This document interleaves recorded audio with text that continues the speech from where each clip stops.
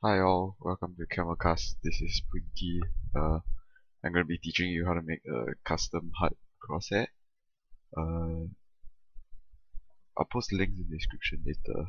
And what we're going to be using today is Fox font file. Credits go to Fox for coming up with this awesome font file that makes it easier to come up with your own custom crosshair.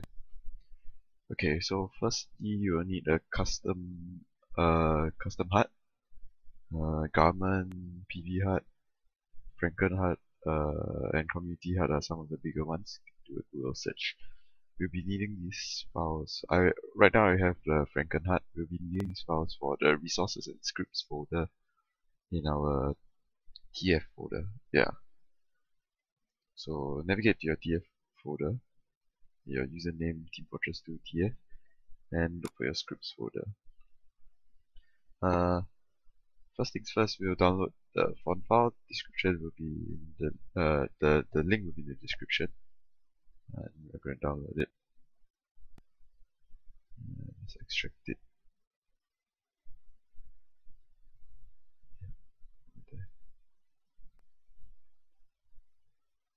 Okay. So we're going to open up the HUD layout scheme, and I've actually got a text file with all the commands that you need to paste in, and I'll put a link to that in the description too. Firstly, in your HUD layout folder, in your HUD layout file, right at the top here, this is my current crosshair. What we're going to do is change mine to 0 first, so that you can see yours. And we're going to go to my text document, copy top part over here, there are instructions, but this view is a supplement to it. Push enter once and paste it just within the first curly bracket that you see at the top. So this is what I just pasted in, and we're going to change the name to something, to a crosshair that we're doing. Today we're going to do a crosshair circle. Take note of caps. We're going to change it to CHC, all in caps. So crosshair circle, change the second one here to crosshair circle 2. And over here, the font, CH circle. Yep. We'll come back to this in a while. Save it. Don't close it yet. Now we're going to navigate to our resources folder. Look for the client scheme file. Open it up. I'll drag it over to the right side so it's easier to see. And with the client scheme file, what we're going to do is scroll down until you see fonts. It should be somewhere. Yep. See fonts. And if you look within here, there's a fonts, and the first curly bracket. I'm going to paste it within that first curly bracket. So go back to my text document, and you'll see the second thing to paste. It says client scheme file. Copy this out.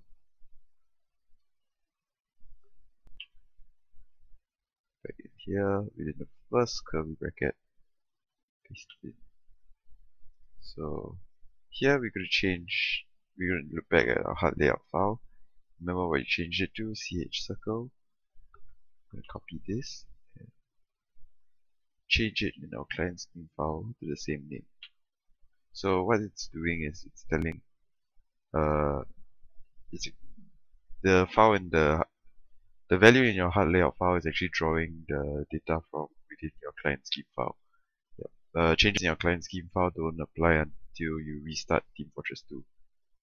But you can actually see changes in your HUD layout file after you've reloaded your HUD with the console command, which we'll see later. So right now, we're going to change the height slightly higher. The height actually changes the size of our circle, so I'm going to put it to something like 28. And just save it first. We're going to uncode anti-alias 1 because it's a circle and needs smooth edges or something like that. Yep. Outline 1 what it does is it creates a shadow behind your circle, and it's going to be black. Yeah, black shadow behind. Now we're going to scroll down all the way to the bottom, and we're going to take a look at our remember the file we downloaded from TF2. Yeah. What we're going to do is find that file, Fox custom HUD crosshairs v2. What we're going to do is we're going to look for, this is a .ttf file, and we're going to take this file, copy it, and paste it into our resources folder. So see, I've put it in there, and now what we're going to do is look at our resources folder. Right at the bottom here, we're going to paste in something from my text document again. Look at the bottom here, last thing to paste in, copy that, paste it in here, and you see you want to change this number at the top. This is what I pasted in. You want to change this number over here to the next number in the sequence. So in our case, it's number 10. Font resources tells you to look in the resources folder for this font file. The files are .ttf, true type font file. And in our case, we're going to use a crosshairs file. So take note of the case. It's called crosshairs, all lowercase.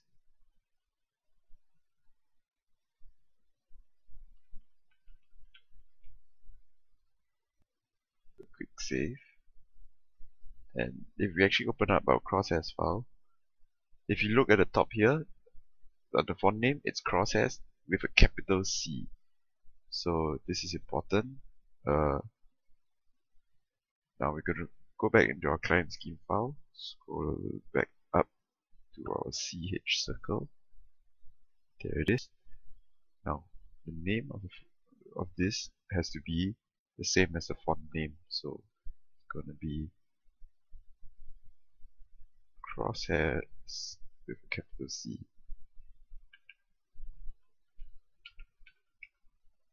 There it is. We'll save. Check over here. Okay, one more thing. If you look at the file that we downloaded from Fog, made by Fog, there's a picture in here, and this actually tells you that if I want this crosshair, a scatter crosshair, I'll have to use 0 in my HUD layout file, where it says label text, where it says change this. Yeah, if I want a scatter crosshair, I have to put a 0 there. And in our case, we are making a circle, and so we have to change this to 9. Save it, do a check. We'll have to change our tall, our wide, and our X pose and Y pose in a while. But in the meantime, let's just start up TF2.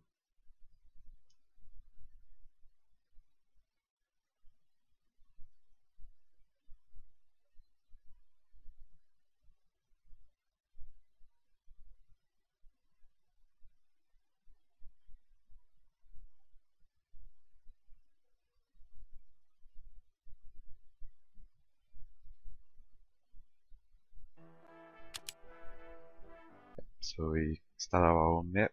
I use TRM because it's pretty small.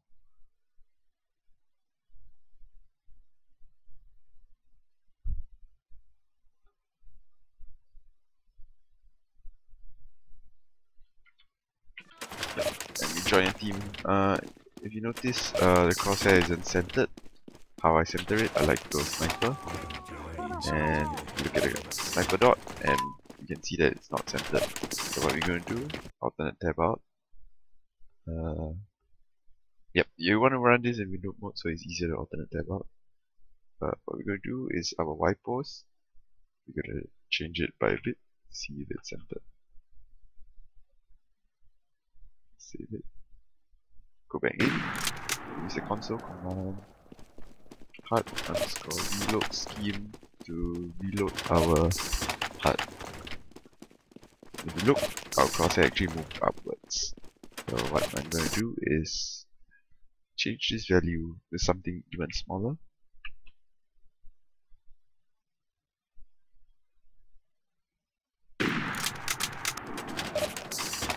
Now you see it's 2 down. Then tab again.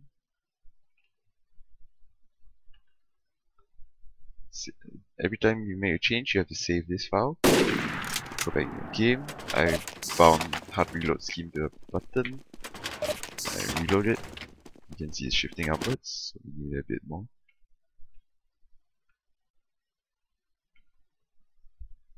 Save it again.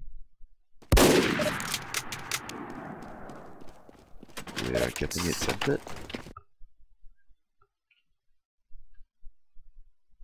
Save it again. Back to the game. And yes, we've got it centered, I think.